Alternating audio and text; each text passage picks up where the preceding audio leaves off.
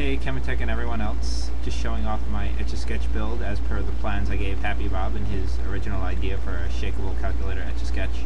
So here's the device, normal TI-84 plus. The device at the top is the Etch-A-Sketch thing. You can see there's a little spring and a pin in there. So when you shake it, the pin stays fixed and the spring moves back and forth, touching the pin and completing a circuit. There's a blob of hot glue on the end that weights down the spring and makes it move back and forth with more inertia when you shake the calculator. And of course there's a standard, actually it's part of an old broken silver link that connects to the I/O port. It connects a circuit to pull one of the link lines low, which I can detect through assembly.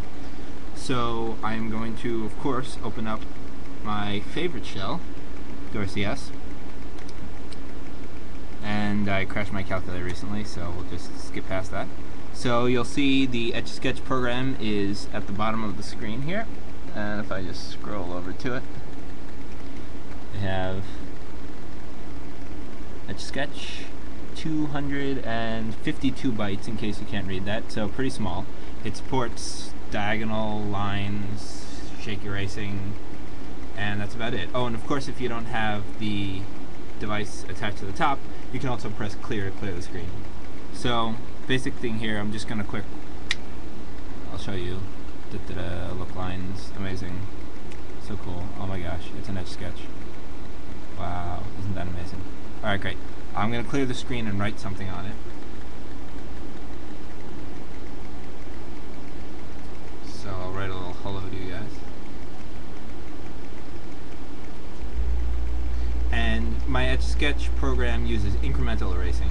So every time you shake it, it erases 16 random rows and columns of the display, which I thought would be a little more realistic, and independently Happy Bob came up with the same idea.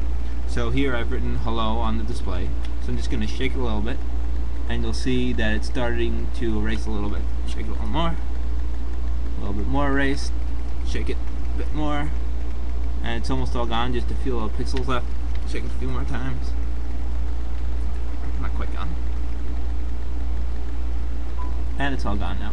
So that's how it works, and then I can just start drawing again, drawing again, drawing again, and then I could just shake to erase again, and it kind of fades away, a few little pixels left, just like in a real Etch-A-Sketch. It's a bit annoying. Now it's all gone, and I can just press mode, and I'm right back in CS. So hope you enjoyed that. Props to Happy Bob for the original idea. Thanks for watching. Leading the way to the future.